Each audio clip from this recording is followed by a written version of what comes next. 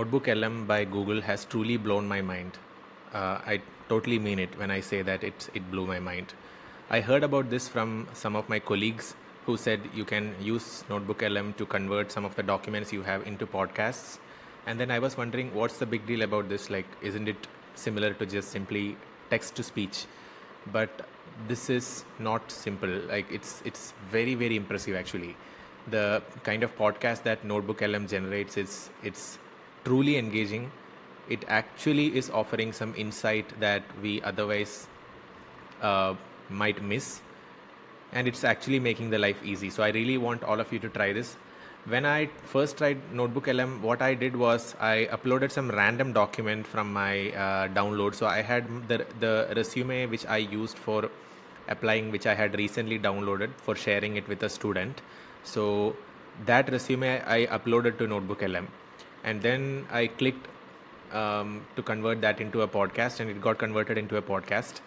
And I was very much amused by it because a resume is an exceptionally boring document, and I could not imagine what kind of podcast can an AI come up with just by having the resume document. So I just want to show you the exact same thing today. I'll upload my resume and I will just show you what kind of podcast that this tool is able to come up with. I am really impressed by this. This is probably the next best thing that I have seen after ChatGPT. So here, let's go here, create a new notebook and upload. So I'll just upload the PDF file of the resume which I had in my downloads, and it's uploading. And then here you see this generate. So it creates podcast between two people, a male and a female. And I just want you to see the kind of conversation this AI is able to generate, and the level of, it's very close to how two humans might conduct a podcast. So I have clicked to generate. I don't know how many minutes it take, because previously when I created it took a few minutes. I did not exactly take note of that, but I don't think it's too long. But I just want to show you the resume once. So it has education section, contact information, some conference publication. So this is the one that I had used while applying for graduate school. It has bunch of things, internship, final year project, courses, industrial internship, and relevant coursework, workshop, labs, co-curricular activities, etc. So I just wanted to show you the podcast. I want you to listen to the podcast for at least a few minutes, not the entire thing, but just for a few minutes to see what kind of amazing thing this NotebookLM is able to come up with. And if you have any interesting use case, one thing which I can think of is, if you have a difficult research paper, you can upload it to NotebookLM and ask it to convert into a podcast, and simply you can listen to it. It's a 15-minute podcast, and simply you can listen to it. So I'll pause the video and I'll come back once this generation is finished, and I'll let you know how many minutes it took me. The podcast got generated in around 2 to 3 minutes. It took less than 3 minutes for sure, and it's roughly 14 minutes. I'm not going to play the entire podcast in this video. I'll play some parts, but let me open my resume on the side, because I'm doing this. I'm listening to this fully properly for the first time, and I just want to. I'm surprised. Like, I just want to be surprised to know what all things this will come up with based on a boring document like a resume. Okay. So I have kept the resume open on the side. I hope you will hear the audio.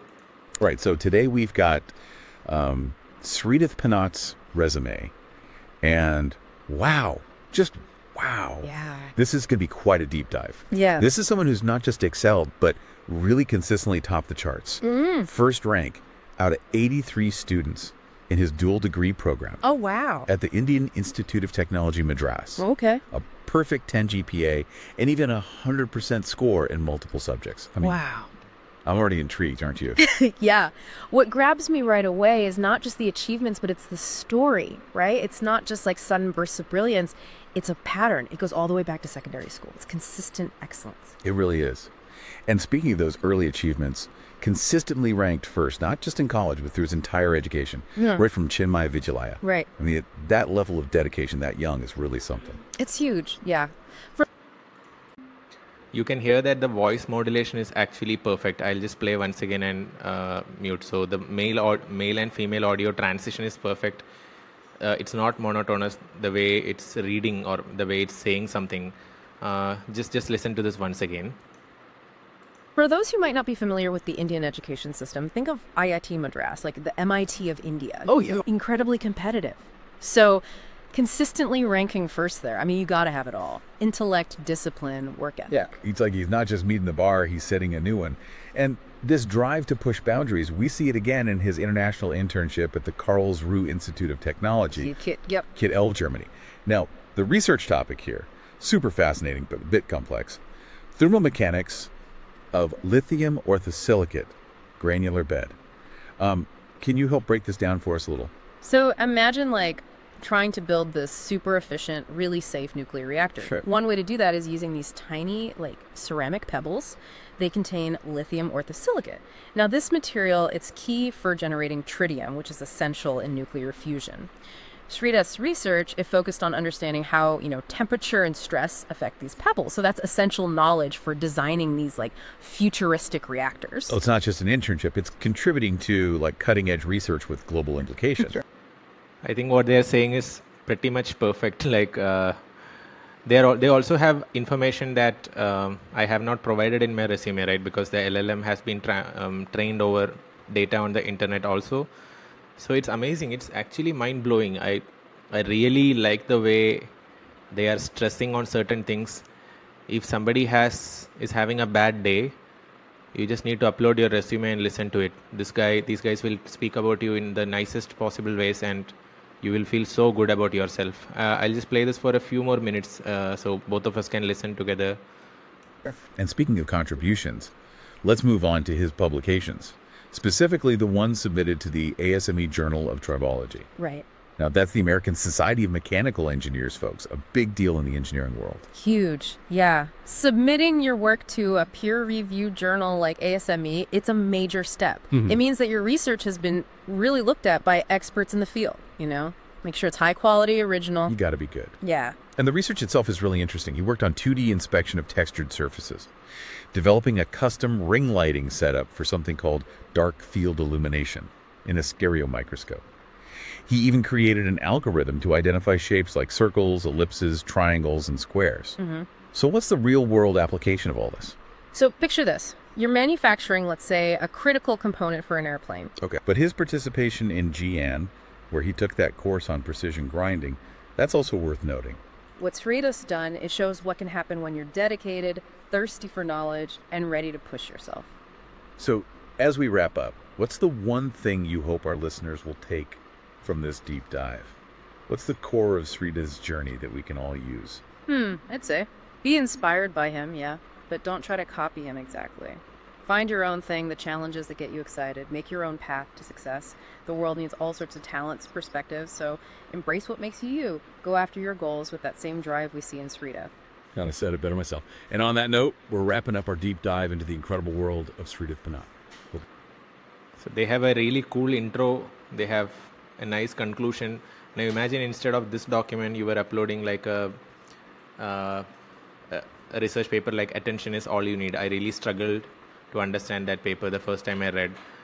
You could convert that paper into a very nice podcast or anything actually, anything that you want to even study. Like you have a textbook, PDF of your textbook if you are a student. You upload here and then just listen to it as a podcast. It's much more engaging. So when I first heard about NotebookLM, I really did not understand what's the big deal about having something as a podcast versus, let's say, an AI directly read me this text using, a text-to-speech converter. But I think podcast format is making a huge difference. It's much more engaging, and the voice modulation is making it sound like an actual human.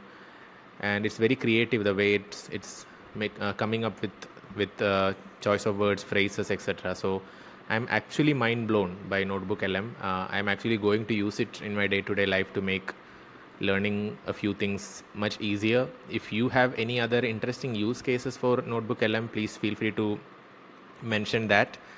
I think many other AI products that I have seen in the last 2 years, they have been only like incrementally surprising to me, but this has actually surprised me. Of course, ChatGPT was very surprising. Something like that did not exist, and it's amazing what people could build on top of what is already existing. So this is really beautiful product. So thank you so much for listening. Please try this out and let me know if you come across some interesting use cases.